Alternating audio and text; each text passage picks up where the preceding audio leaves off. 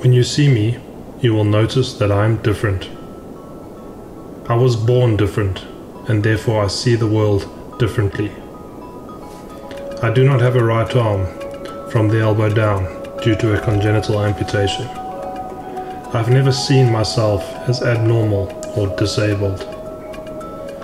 I love the challenge of trying new things, and what most people find extreme or terrifying is on my list to try before I die. Here's a quote which sums me up quite well. Don't try and understand ordinary people when you are not one. The following documentary is a story of my single-handed adventure on the rapids of the Zambezi's Batoka Gorge. May it inspire you to be different and to make your dreams a reality.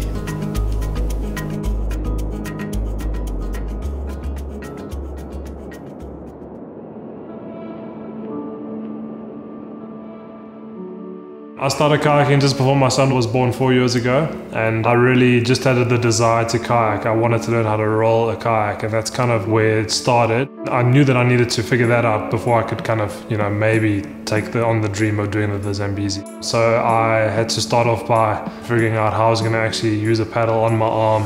Was I going to use a prosthesis? Was I going to strap it on? I just had no clue really. Once I'd actually successfully rolled, I thought, okay, well then, what else can there be to it? It must just be a matter of rolling whenever you need to and paddling when you're upright, and little did I know that there was a whole lot more technical skills that needed to be learned.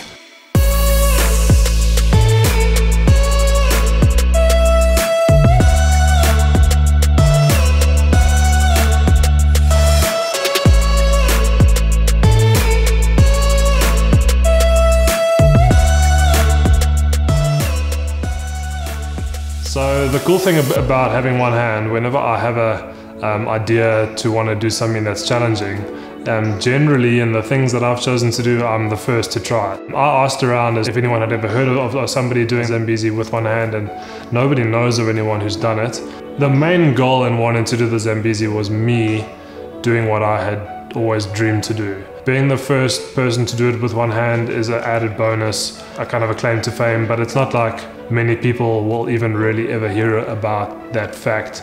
That's not the goal for me. The goal is just that I had an idea, I had a passion to pursue something, and managed to kind of put everything together in place to actually go and give it a go. In starting kayaking, my goal was to do the Zambezi one day. I didn't really know whether that was going to happen in 10 years time or happen in 2 years time, and I didn't know that I'd ever really feel ready. There are really big daunting rapids that I can't even find in my local area to practice on, so it was more a matter of certain things falling into place for me to be able to go. And the main thing was having a leader, a trip leader, a kayaker that I trusted, that I knew that would be willing to take me down the river. So 3 years ago, in my first year of kayaking, I went to the Swazi Kayaking Festival in Swaziland and met a guy called Shane Raw. And Shane has kayaked all over the world and is really well known in the South African kayaking community. This, I think, was Nick's first year of paddling. Obviously, it was amazing, incredible to see a guy that had only half of one arm, and how he had kind of engineered this little loop to attach to the paddle, and he was paddling, as well as most guys on the river. It was incredible to see, and that was pretty inspirational for me.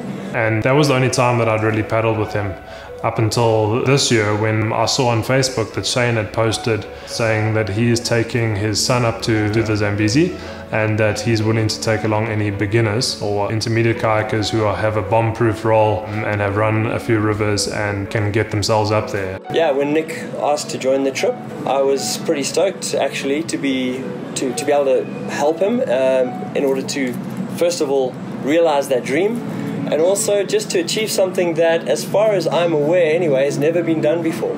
It's a great achievement for Nick, and I'm really chuffed to actually be part of it and helping him to make it happen.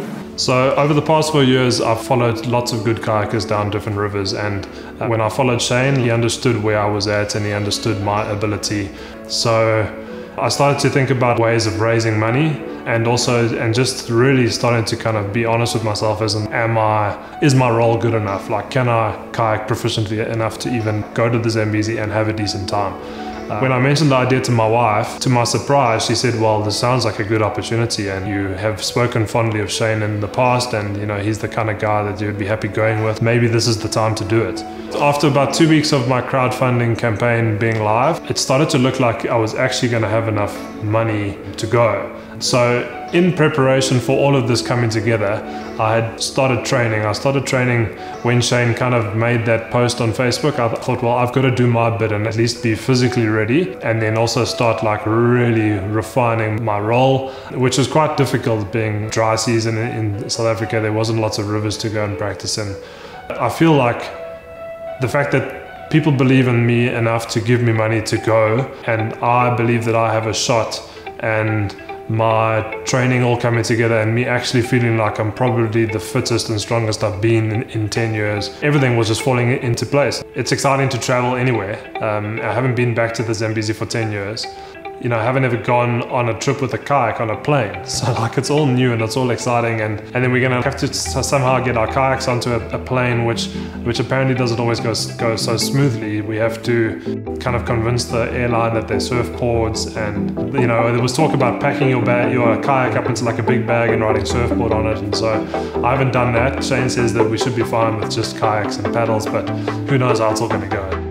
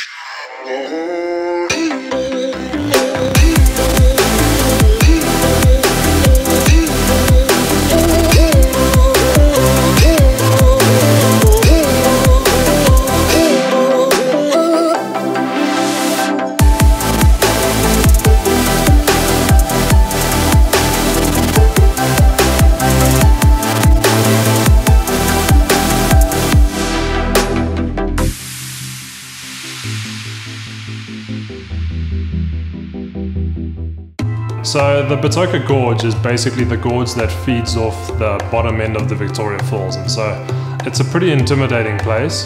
The cliffs that are on either side are kind of 150 to 200 meters. The river itself is a mass of water that's getting funneled down a very narrow gorge.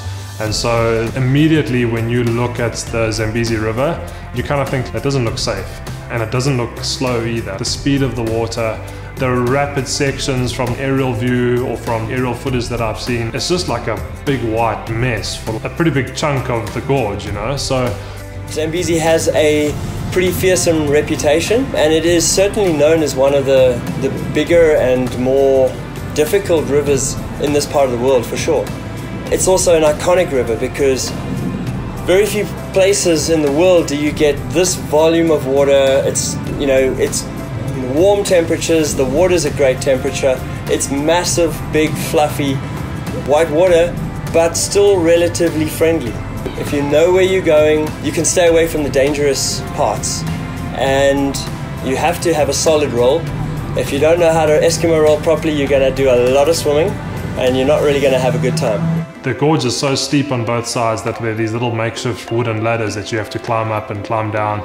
It's intimidating. Just the walk-in, you think, if I slip here, I'm going to seriously injure myself, and that's before you even get near the river. And on river level, normally in a river which I've kayaked lots, the eddies are nice and calm. There's an eddy where you can see like that's clearly the calm water next to the main flow.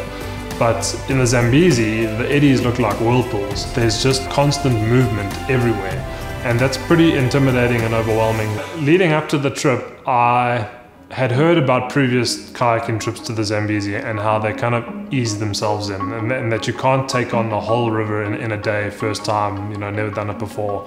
And so my expectation was that we would do something like that. But I was also apprehensive in asking Shane, because he has offered his services he'd offered to lead this trip, but we're not paying him anything for it, and so I didn't want to then like be like, okay, so Shane, how are you? What are you going to do to adapt the trip so that I can have a nice intro to the Zambezi? Because the other guys here are all just keen to kayak anything. Me and Gideon have been a little bit apprehensive about just kayaking everything, especially first day, and so we literally just didn't talk about it. We didn't talk about what was going to happen until like 10 o'clock that night.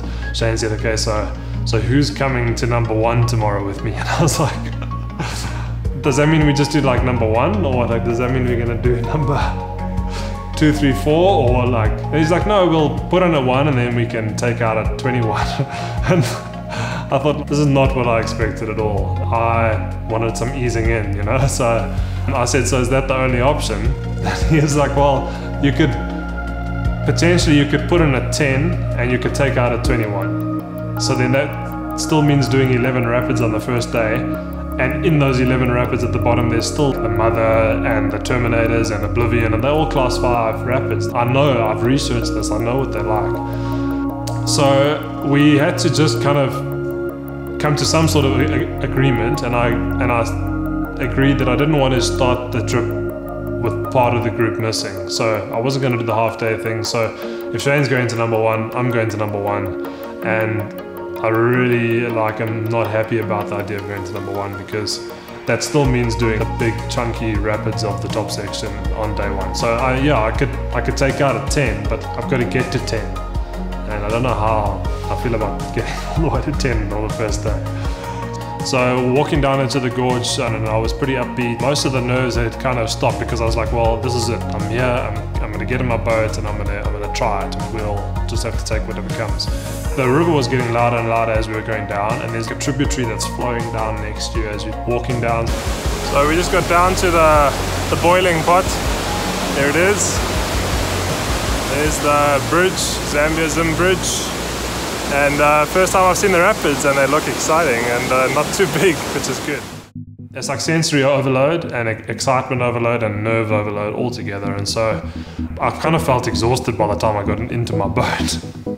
And then getting into my boat and looking at what was in front of me, we were putting into an eddy, and I knew that the first and one of the more difficult moves of the day really would be getting across, ferrying across the bottom of rapid number 1. So the eddy that you put into is just below rapid number 1. You have to ferry across number 1, because number 1, the name of the rapid's called Against the Wall. So all of the water's flushing against this big wall, and you don't really want to get pushed against the wall, because rolling up there can be pretty horrible and just a really horrible way to start the day. So it was really overwhelming. I just thought I have to do what I got to do. So push boats off the rock into the eddy, and so I was really taken back by how, when walking down to number 1, I could see lots of white water and waves, and I was like, that looks cool, that looks fun, like it's a wave train, you know. And then I put my boat into the eddy, and I look over at number 1, and like those waves that I saw were now like over my head in terms of height, and the water was moving really, really fast.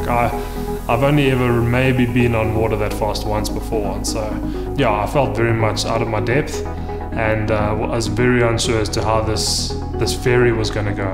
And then if the ferry didn't go well, I can't swim rapid number 1 on the Zambezi on day 1, and I can't get out here either, because like I got to get to number 10 at least to get out.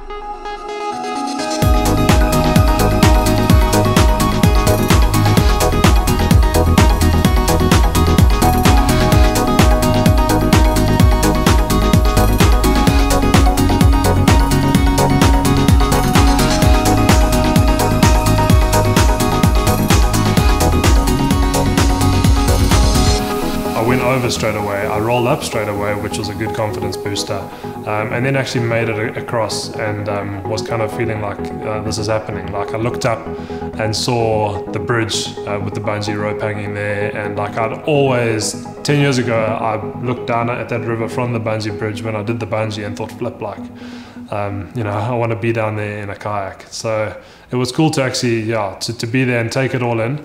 But in the back of my mind, I'm just thinking, number 4 is coming, number 5 is coming. What am I going to do? And we kind of had spoken about a plan about maybe trying number 4, because it's a class 4, it's quite big, and then I definitely walk number 5, because number 5 is really big. You don't do that on the first day, like that's silly. And then In going into number 2 and 3, number 2 and 3 are really kind of surfing waves. So I thought, well, there's no ways I'm surfing anything here. I'm just gonna like punch through these waves and hopefully be okay. And I was feeling very wet and waterlogged, like a full day of kayaking had already happened.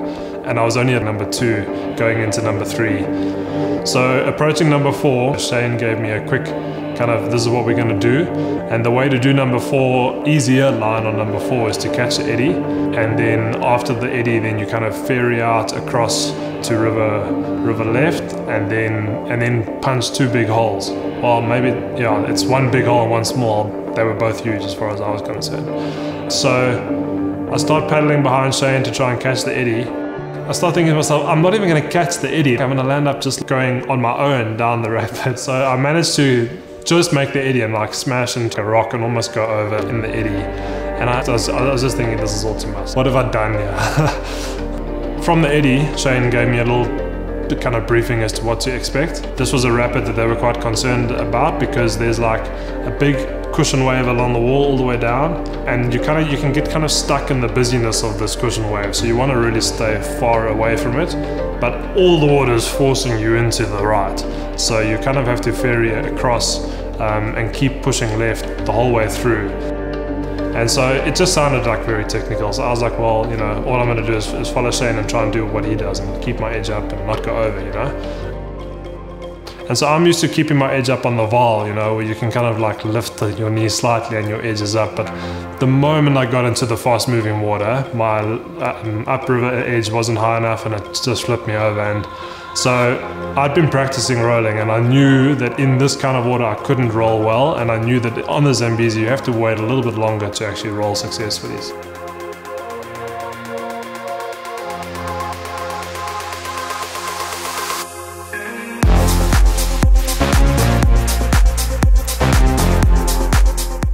Nick got knocked over by one of the waves coming off the right-hand wall and went upside down into the big hole at the bottom, and then was in a situation where he had to roll. This is now his first attempt at a roll in really turbulent water, and it's quite a long wave train that leads out from rapid number 4.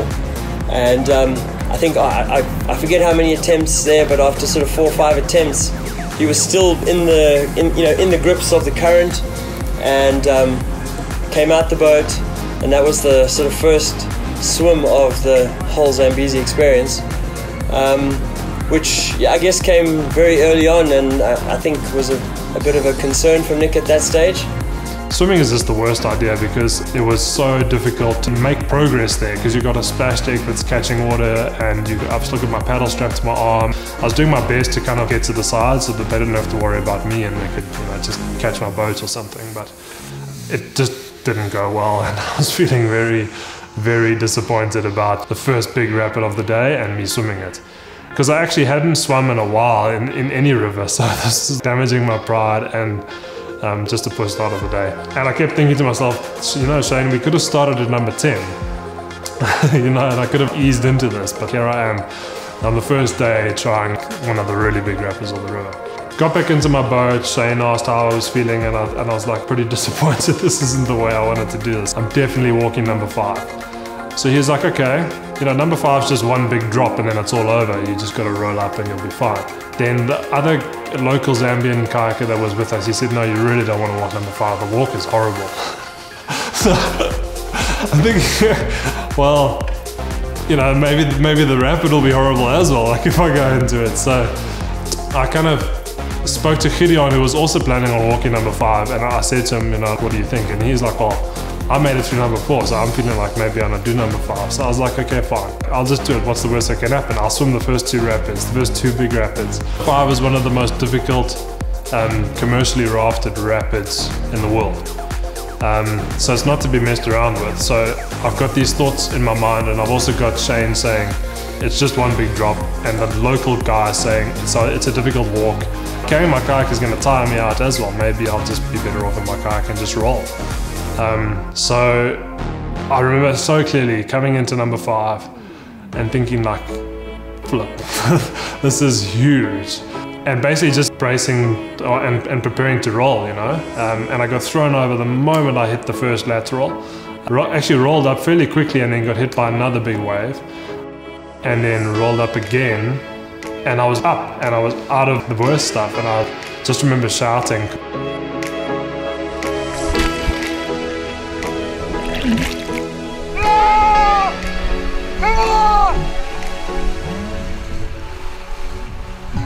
Then I turn around and look, Gideon's swimming.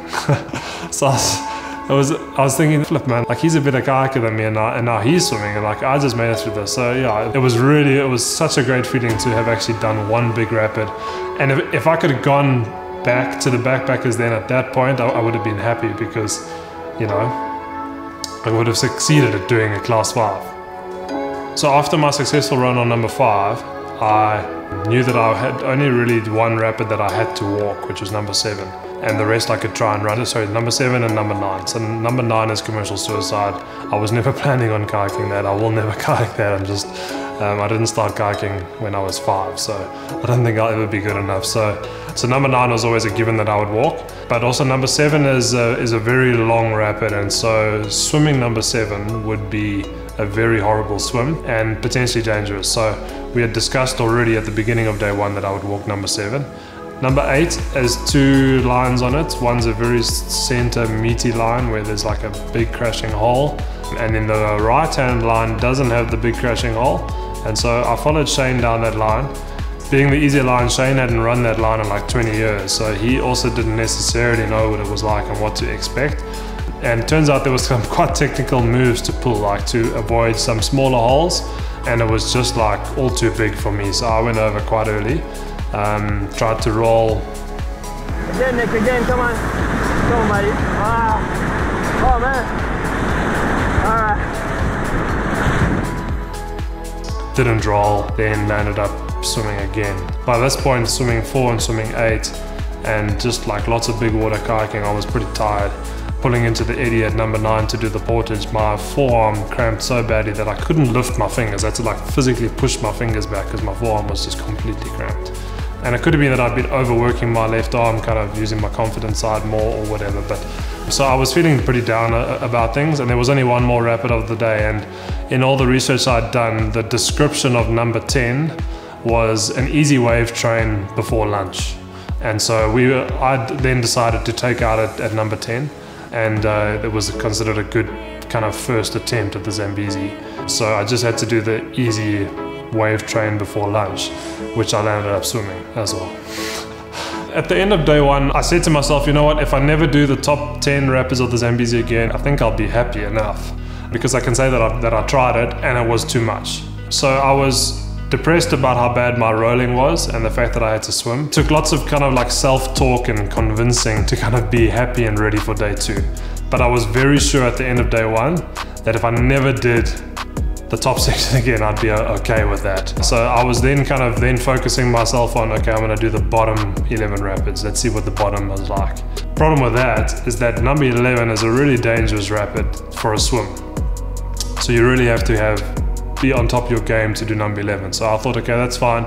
I'll walk number 11 and then I'll get in and then just do 12. And I've heard really nice things about that bottom section in terms of what it was like. So I was confident going into 11. Actually has 11 B and C, and then 12 A, B, and C, and then 13 is the mother, which is the first real big, you know, whole wave, horrible white mess. And then, you know, so I was more relaxed, and so that kind of was paying off. My boat control was a bit better and so on. I made it through the 11s, but it's very continuous. The 11s and the 12s are very continuous, and so I didn't feel like swimming here would be a good idea. I was still very much getting used to how busy the water was outside of the rapids. The Zambezi flows so fast that the eddies, the eddy lines, the boils, and the currents that are just constantly there are always pulling at your boat.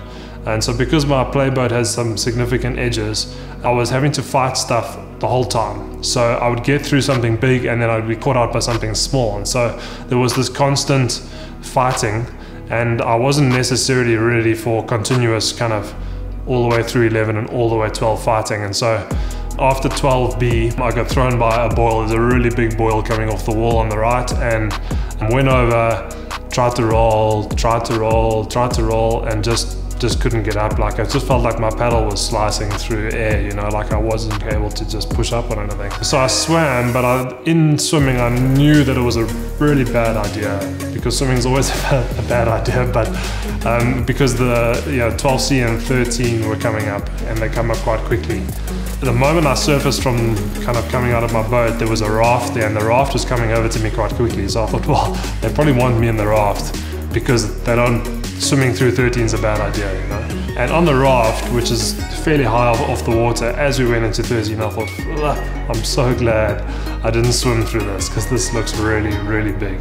I was very disappointed in myself for having swum, for being on a raft. I was just like miffed with the world. My boat, they eventually caught my boat after 13.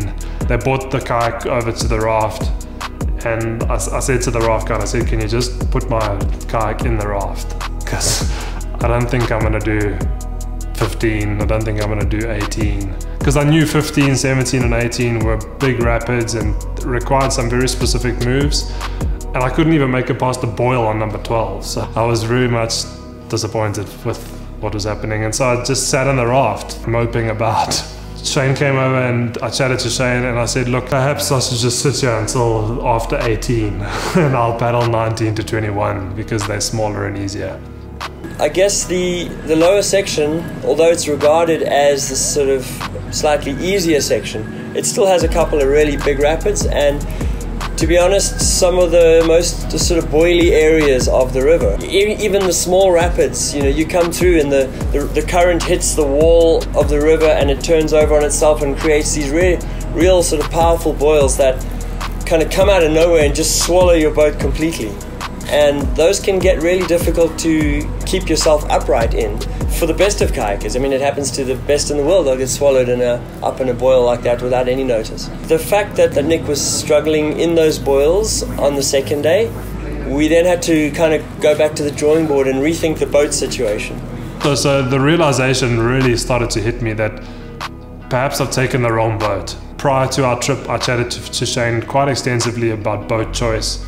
I was concerned that I was perhaps in a shorter boat that wasn't going to serve me well, but it was the boat that I was most familiar with and most comfortable with, and on the rivers that I'd been training, my playboat was fine and I could roll it really easily on those rivers, and in flat water I could roll it easily, but on the Zambezi I was just on a hiding to none. I just really wasn't in the right boat. And so in that time that I sat on the raft moping, I came to the realization that actually if there is a bigger boat around, I think I must try it, because I need as much in my favor as I can have in my favor to get the Zambezi done in an enjoyable way. Luckily, one of the local operators had a kayak that we could hire, which was slightly larger, and it's sort of regarded as a creek boat.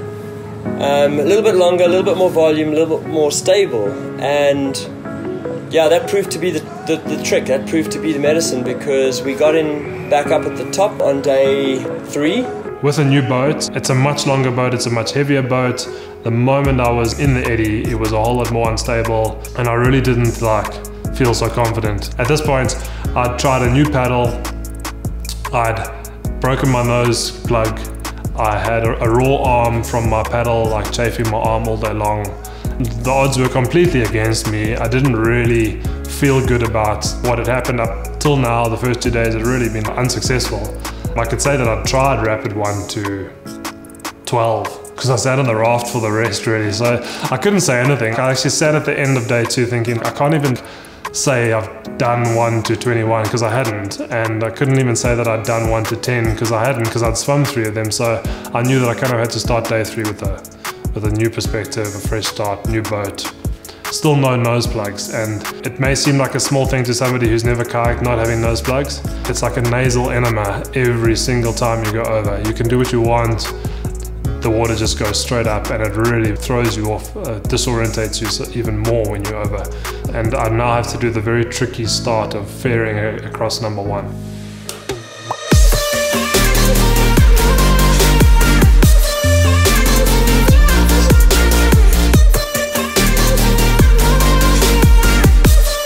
Anyways, it actually went really well, and I made it through, and then I practiced a roll on rapid number 2, rolled up first time, and I thought, you know what, this isn't so bad. I knew what was coming in number 4, and I was quite apprehensive about number 4 because this being now the first rapid I had to kind of redeem myself on. And also it's a technical move to catch the eddy. Still learning out, figuring this new boat, catching an eddy in a longer boat, a bit different. So there's lots of things going through my mind. Caught the eddy, try to follow Shane again. Actually managed to follow him fairly long. I was like, wow, I'm still up, I'm still going.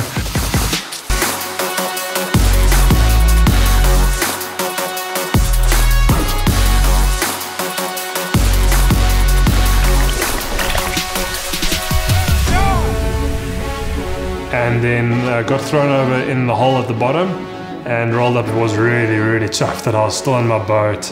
I'd done the first big rapid of the day. The new boats obviously helped me a little bit because I managed to stay upright for longer. You know, coming into number 5, I thought, well, everyone's been going on the right-hand line on the pour over.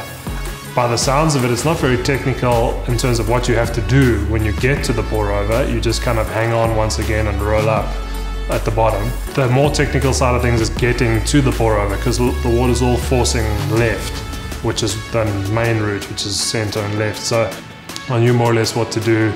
So I really tried my best to kind of get that pour over line.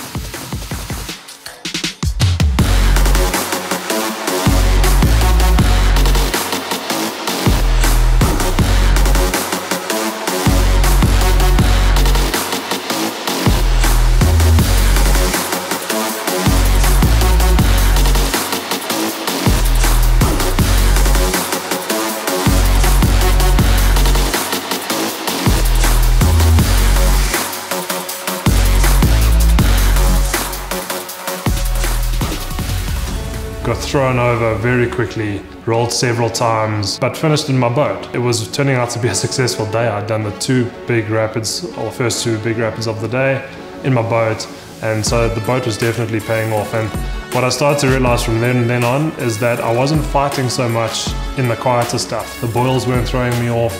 I was able to pick up speed easier and actually hoof over some things and punch through some things. Even in number 6, the long creek boat got back looped in number 6, which really caught me off guard, but I managed to roll it back up easier. It was a really good feeling to be kind of succeeding at this. The plan was always still to walk number 7. I was not convinced that running 7, from all the stories I'd heard and the stuff that I'd seen in the footage that they had shot so far, that number 7 was a good option for me to run ever on the trip. This trip or ever, you know, because it's just a really long rapid and it's very complex. This time, in trying to take out at number 7, it was just me and Gideon, and the Zambian guy that was with us previously, who showed us where the takeout wasn't with us. So we'd only done this once before. Number 7 is a really wide rapid, and there are actually channels to run on the left. So you kind of have to skirt those channels and then make it to a place where you can take out. But once again, the Zambezi water is moving really fast. So Shane and the rest of the team headed down the main line on the right. Me and Gideon were going for the takeout, and Gideon said to me right before we kind of started going, he said, just don't go near that messy boil stuff right near the end. And before I knew it, I was on top of the messy boil stuff.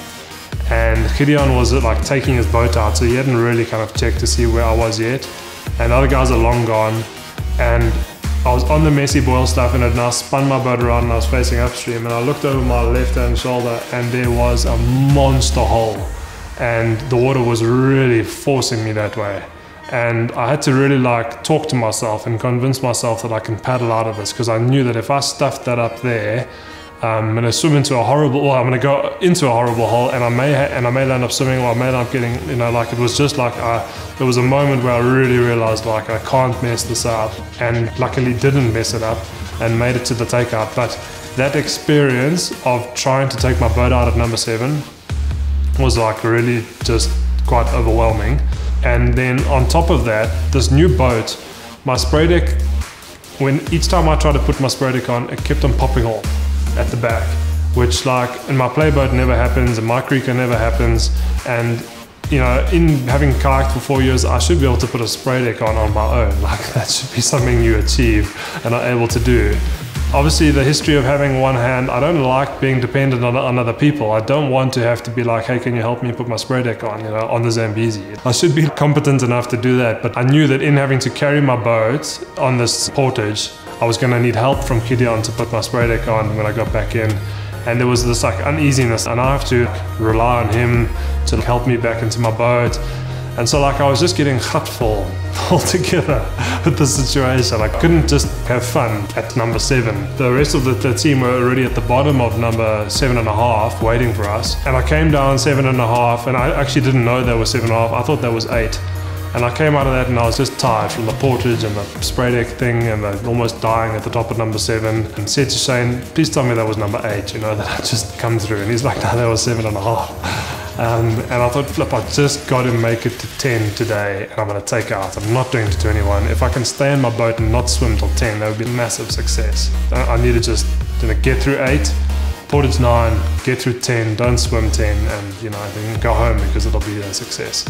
Number 8, I still followed Shane through on the right-hand line. I knew what to expect this time. I went through 8 without rolling on the right-hand line, which was amazing because 8 is like a fairly complex line and big, and so I thought, flip, maybe I'm actually getting better at this, maybe I'm actually making progress. So that was a really, really good feeling, and I knew what I got to do now was make the eddy on number 9, portage number 9, and one big wave train before lunch, no swimming in number 10, and I can go home.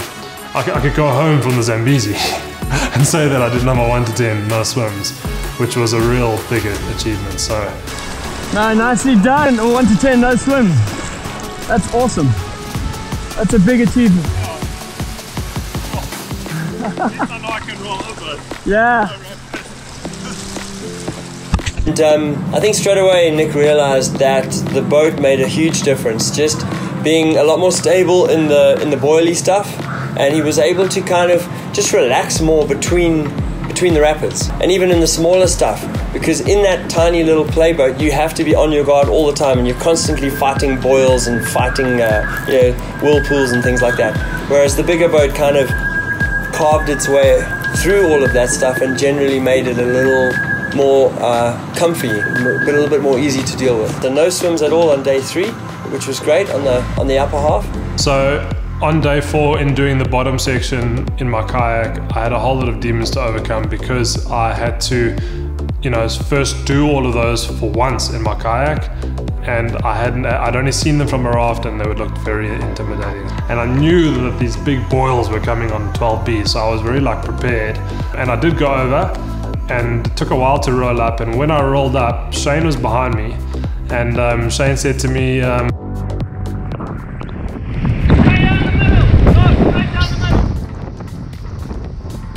I was like, you're meant to be leading me down here. I know how big the mother is, and now you're sending me ahead of you to go into it. So I really it was one of those moments where I just put my head down and just paddled hard and thought, well, whatever comes, comes. And I actually did punch through the mother, and I got thrown over by a small wave afterwards, but rolled up and stayed in my boat, and yeah, it was really feeling like I'm kind of on a roll here. I'm staying in my boat, which is a great start. I'm learning stuff. The boils didn't throw me over. So the rest of that bottom section actually wasn't as intimidating as I expected it to be. I had a close call at number 17. I was worried about 15, 17 and 18 because they all involve avoiding holes, very big holes in the middle of the river. So all the water's forcing you there and you've got to kind of get away from them. And in my effort to get away from the hole on number 17, you've got to break a big lateral wave. And I broke the lateral wave and was fine, and then the eddy line just threw me over. And then I was forced back into the mainstream, and so I tried to roll, but I was rolling into moving water.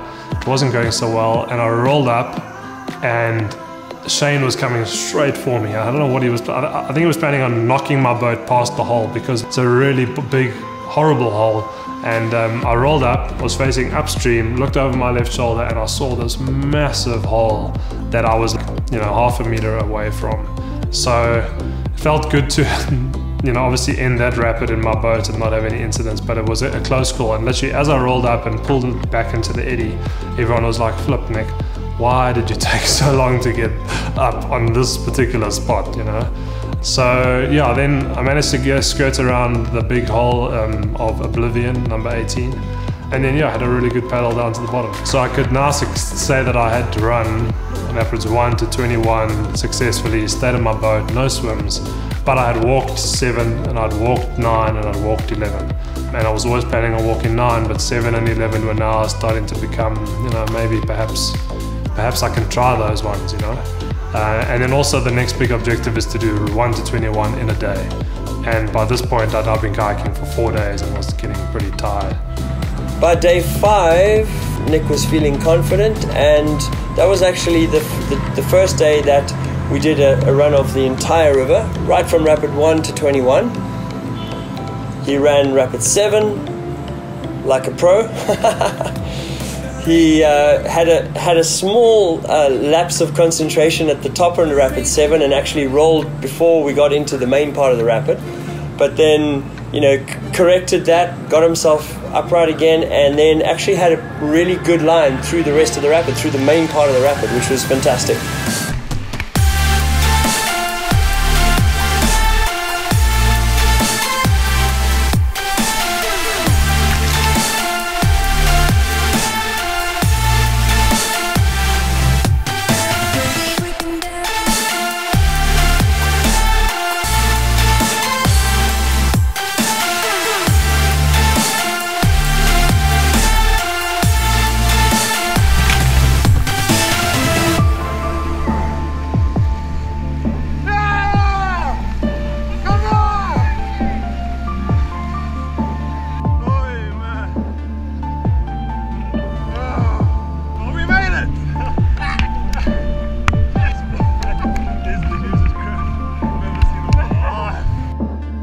We got down to rapid 11 as well, which he had not run up until that stage, mainly because there's some really nasty boils on the left hand side just after the entry to the rapid, and that's a place you definitely don't want to find yourself upside down, or even worse, out of your boat.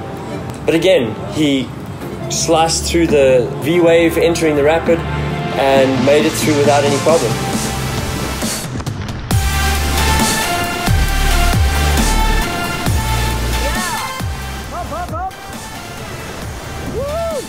And had a clear run all the way through to 21 on that day, which basically meant that other than rapid number 9, which is regarded as commercial suicide, that means Nick had actually done a complete run of the river from the top to the bottom and successfully run each rapid as well. And that brings us to where we are right now. Tomorrow is our last day on the river. We're going to do another complete run from the top to the bottom. We're going to make the most of it, absolutely. So day 7, the last day is always a big day, and so, you know, I was going to try and do what I'd done on day 5 and just do it again, so that I'd done the full river, you know, twice, all the rapids, no swims. And I was actually looking forward to doing number 7 again. I was really keen on number 7, and I wanted to run the center line on number 8 again, because I'd now, on day 5, ran center line on number 8, which is a really big crashing hole. So yeah, I'd done all the kind of different lines that I wanted to do, besides the pour over on number 5. I still hadn't made it to the pour over. I really wanted a photo of me doing the pour over. I really wanted to just achieve that for myself and not take the line that kind of everyone takes as a beginner on the river. And so this time Shane decided to go behind me and shout directions in terms of where I should go and when I should go, because my previous 2 attempts I'd been too far left. So I decided to go really far right, and I went through the indicator wave fine, and Shane was shouting to me to kind of straighten up, but I didn't hear him, and I saw there was a significant hole coming before the pour over. I could see the pour over, and I was about 5 meters from the pour over, and there's quite a big hole. So I did my best to kind of punch through the hole. Start going right. Straighten up. Oh shit.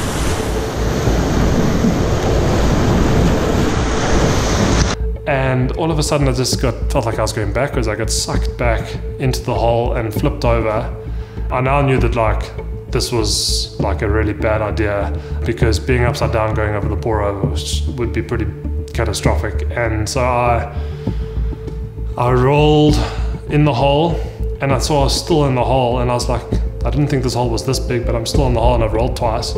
And then I got flushed out of the hole and I rolled up.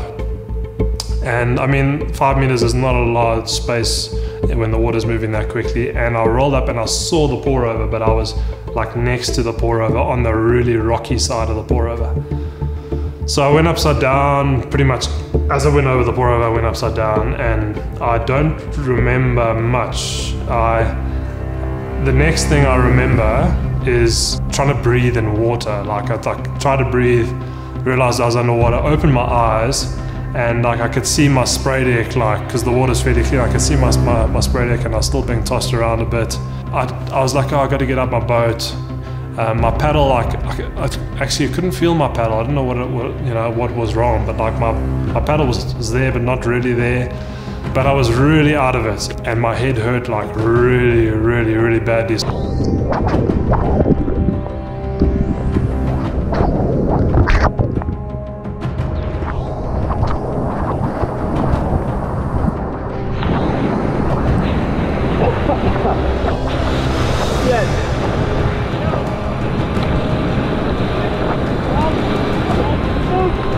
You okay? Your hand. What's up?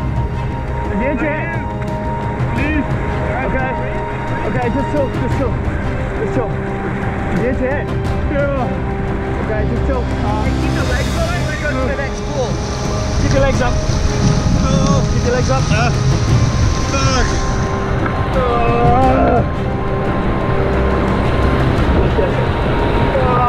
Okay, just chill.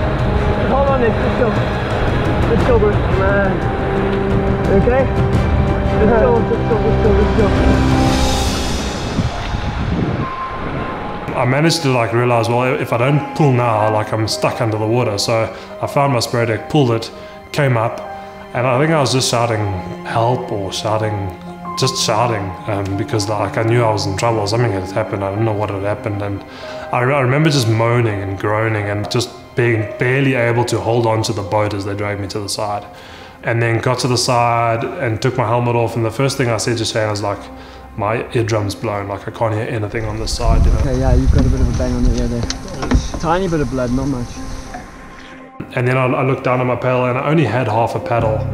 I had a split paddle, so I thought, well, it just unsplit as I was going over. So I thought, oh, well, you know, that's lost.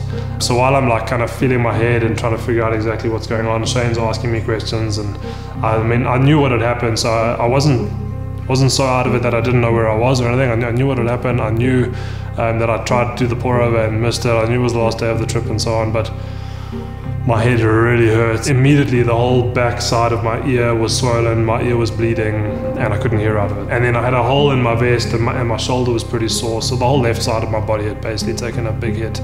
Just like a few minutes later, they bought the pieces of my paddle. They'd picked up the pieces, the paddle had broken, and had a really severe headache.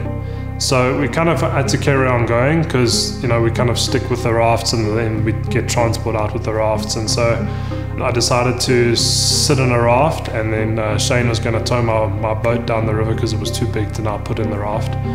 Yeah, so then Dane Jackson came over and said, look, like if you still want to paddle, it's fine, I'll use your half and you can use my paddle and you can carry on going, you know. And I was like, well, thanks, but my head hurts really badly. And I really wanted to do 7 and I really wanted to do 8, and I knew that like this is my opportunity. If I want to do 7 and 8, I got to get back in my boat now. But my head was too sore. And so sat in the raft till number 9, portage number 9, carried my boat, and was actually feeling okay, you know, besides the fact that like I couldn't hear, my ear and head was swollen. There was nothing else wrong. My shoulder felt fine enough to go. So I decided to take Dane up on his offer of paddle. I did the seal launch off into the water after number 9, and yeah, I had a headache, but I was okay. And so paddle number 10, rolled like 3 times in number 10, but the new paddle actually rolled up fine. But every time I went over, my ear felt really bad. Like I could feel like water going all the way in and all the way out, and it was sore. And when I like pinched my nose and blew to like equalize, I just heard bubbles, and I felt this warm like stuff dripping down my neck, and it was, yeah, so clearly my ear was in a bit of a state. So got to 10, and Shane said, okay, cool, well, Nick, you know, you've at least given it a go. I think you must go home now, you know, and walk out at number 10. And I was like, no, man, like, I just paddled number 10. If I can paddle 10, I can paddle 11 to 21. Like, I know what's there, I know I can do it.